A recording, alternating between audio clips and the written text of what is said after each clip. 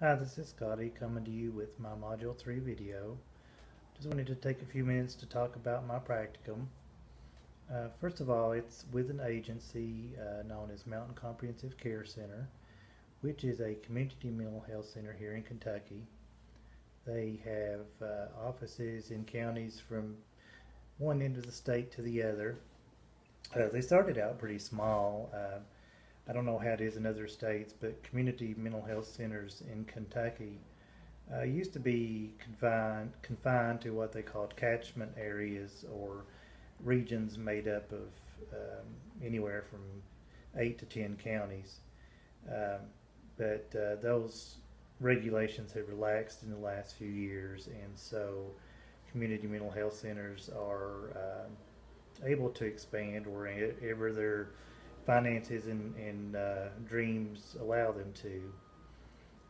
Mountain Comprehensive Care Center provides services for foster children, the homeless, those seeking outpatient mental health, those seeking MRDD services, and those who seek like day programs for the severely mentally ill. Um, Recently, Mountain Comprehensive Care has placed several therapists' offices within primary care clinics in my area, and so that's where my practicum takes place. I follow a licensed professional clinical counselor whose name is Stephanie.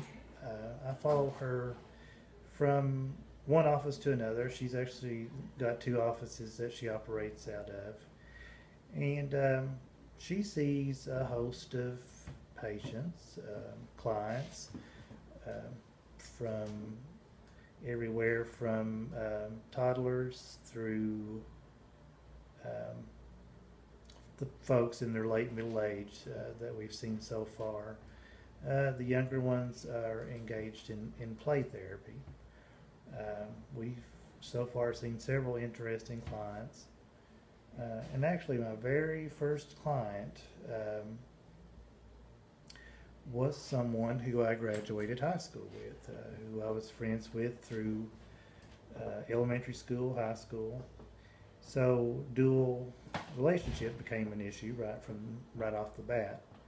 Um, the client was, of course, given the option to allow me to participate in her treatment sessions, which she granted, and that has worked out well. She's been very responsive to me, even though we have known each other in the past. So, in a town of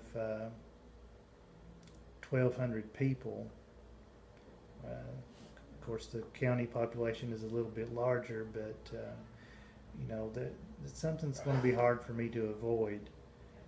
And of course, everyone is given the opportunity to um, allow me to sit in on their sessions. None have chosen not to at this point.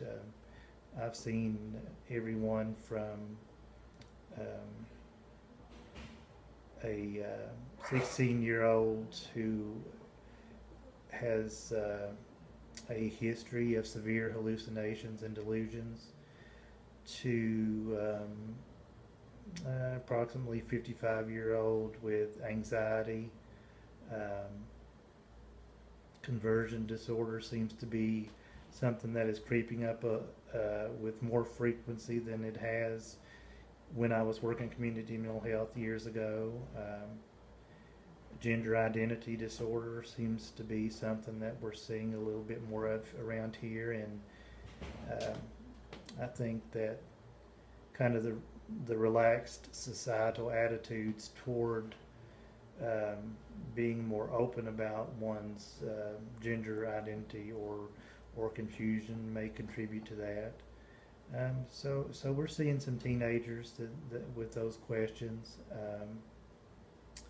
folks with major depression, a few with grief issues. We get a lot of referrals on or from primary care physicians and pediatricians wanting children to be assessed for ADHD.